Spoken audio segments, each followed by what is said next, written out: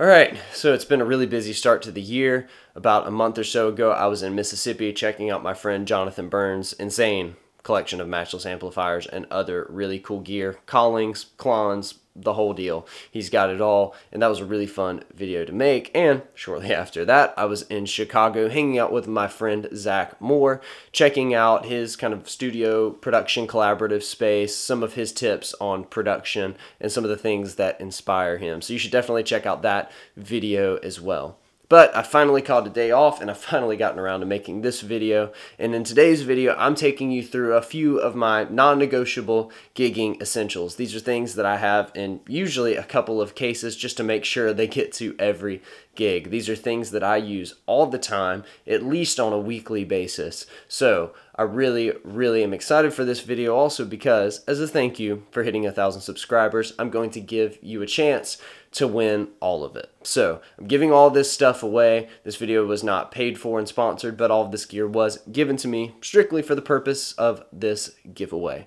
I didn't keep any of it for myself. It's all going to you guys, again, as a thank you. But if you haven't already, make sure you like this video and subscribe because that's going to be a prerequisite. If you haven't made a YouTube account, make an account. It'll take you 2 minutes and you have really good chances of winning this giveaway because, frankly, there's probably not going to be that many people in or in. So I'm going to jump into the video, show you all this stuff, and stay tuned till the end to hear how you can win all of it. So, the first thing on this list that I'm giving you a chance to win is a pair of slides from Rock Slide. I've got a brass version and an amber glass version. Now, I started using Rock Slide about 7 years ago when I got my first one, and it completely changed the way I played slide. I'd played slide before with some of the cheaper big box store options, but they were really thin and didn't really, to me, sound or feel that good.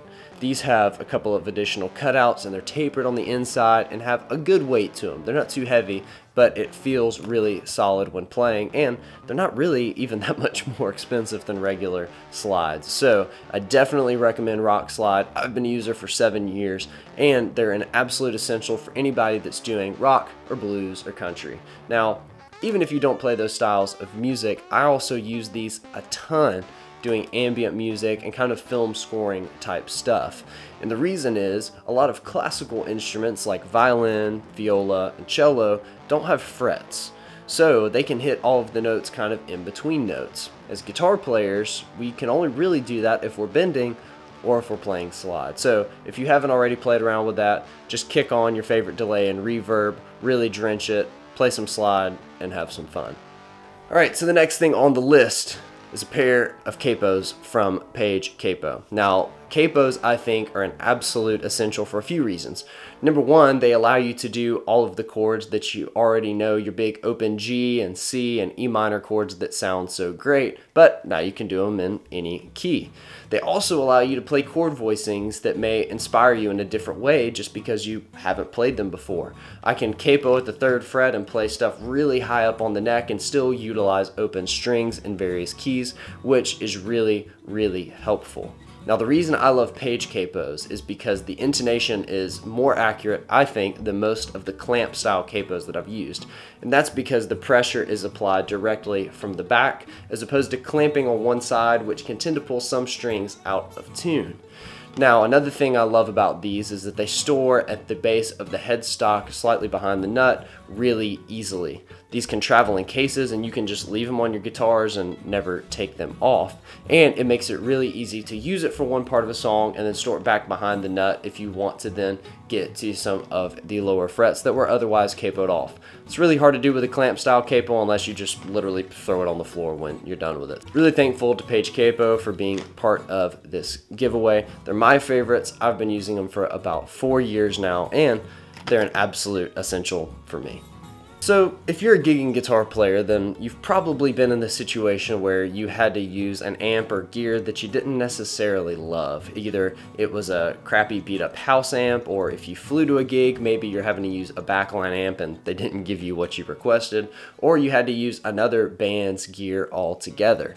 So it's really important to have some type of tone shaping EQ, boost, overdrive that you know that you can dial in and make the amp at least serviceable. So for me, one of those pedals is the Preamp from Norton pedals. Now this is a pedal that I've done a demo of, so if you're interested in what it sounds like, you can check it out here. But essentially it's got a boost, kind of a dirty boost on one side that's got a ton of volume, and it's also got a true overdrive that can get into some distortion territory on the other side.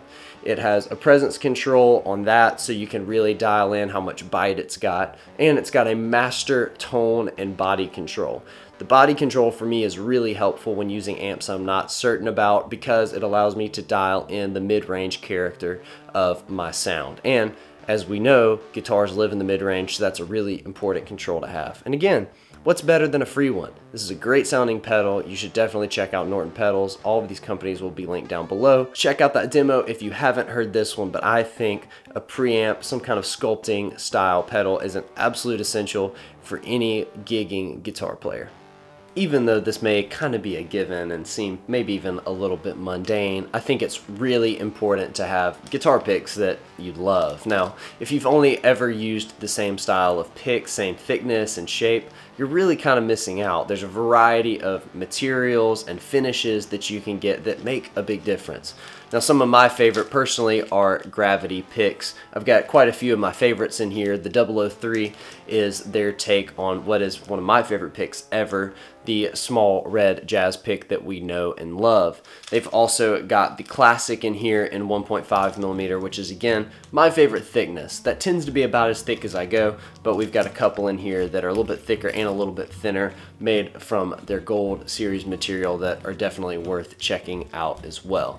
If you haven't ever used different sizes and thicknesses, it really can make a big difference in feel and your tone, especially when recording, but even when playing live. A lot of times I will switch picks kind of depending on how bright or dark I want the tone without having to go back to my amp or to get a specific sound. So big fan of gravity picks. Thanks to them for letting me give some of these away. It's quite an assortment of about 8 picks, and I think you'll really like them if you haven't tried them already. So the next thing on this list is something that I've never really used that much, and especially not in the past 8 or 9 years that I've been playing more professionally, and that is a headstock tuner. Now, for most of us that have pedal boards, it may seem a little redundant because headstock tuners are typically not as accurate as pedal tuners, and certainly not as convenient, since I can mute my signal and tune, and a lot of tuners now will allow you to even do different tunings, or something like the Polytune will allow you to tune multiple strings at once. But something like a headstock tuner has saved my tail many times. This lives in my guitar toolkit that stays in my backpack, and if you want to see a breakdown of that, let me know in the comments below. And even just the other night after my first set, I broke a string on my Gretsch, which is the worst guitar to break a string on because it has a Bigsby. So then that one string breaks, the tension's thrown off, it throws all my other strings out of tune, and I only had 5 or 6 minutes backstage to restring it and get it in tune. Luckily, I had this in my backpack because we've all used the really annoying phone tuners, and those tend to not be that accurate, but this was an absolute lifesaver. So I think something like a headstock tuner, an absolute essential, even if you're a gigging pro and have multiple pedal tuners or multiple pedal boards, because you never know when you're going to want to have a quick tune-up backstage or have to fix something on the fly and your pedal board's going to be nowhere to be found. So headstock tuner, absolute essential. Now this is something that if you're not a gigging musician, you may not have realized the importance of yet, but good cables go a really long way. Just a couple of weeks ago, I was teaching one of my students at Samford University in a private lesson, and he had some noise coming from his pedal board. We were trying to figure out what it was. He thought it was his compressor, but it was a couple of really bad cables. And when I say really bad, I mean if you just flicked the housing on it a little bit, it had a horrible crackling noise. So good cables go a long way. Again, if you've been sitting in your bedroom, you may not know what you're missing, but inevitably cables will fail, so you should have backups. But backups become less necessary if you've got great soldered cables. Solderless cables are fine. There are kits that are decent, but soldered cables are always more reliable. And if you're changing out pedals all the time, or again, your pedal board's getting thrown around by you or roadies or moved around on stage, then having good soldered cables is really important. Andrew Shabilla from Analog Endeavors has agreed to donate a few cables, which I'm really thankful for, as well as some merch for this giveaway. He's been a guy that I've gone to for years for little utility boxes. I use his dual favorite switch on my pedal board that you'll have seen as well, and he's a really great guy. He's also a great musician, has an awesome ambient project that you can check out as well called Ambient Endeavors, and I'm really stoked to be giving those away because good cables go a really long way. So in addition to all of this stuff that I think is an absolute essential if you're a gigging guitar player, I'm going to give you the chance to win a private lesson with me and my Kemper Profile Packs. Now we're going to do 2 winners. The grand prize winner will be the first name that I pick, and they will win the bulk of this stuff. But second place, not too bad either. I'll also send you a slide from Rock Slide and a capo from Page Capos and one of their koozies, because that was super cool of them to send out. I'll also give you my Kemper Profile Packs if you are a Kemper user. Now, this is really important. This is what you need to do. Since you're watching this video on YouTube, the first thing you need to do is like this video and subscribe. Of course, you have to have an account to do both of those things. You also need to comment on this video, and you need to comment your Instagram handle. So the second part of this, you're going to want to follow me over on Instagram at @the_RiggsTaylor, and you will see a post about the 1,000 subscriber giveaway over there. You need to like that post, follow me, and comment. And that's it. If for some reason you don't have an Instagram account, you can get in touch with me on my website and send me your name and just comment on this video your name, and that will enter you in as well. So super thankful for all of the support I've gotten over about the past 1.5 years of creating this channel and making these videos. This has been a really big milestone for me. And again, I'm not getting anything from this, but I'm really thankful for all of the companies involved for sending stuff that I can give you guys. These are products I believe in, and I wouldn't be giving them out any other way. So thanks so much for all the support, and I'll see you guys in the next video.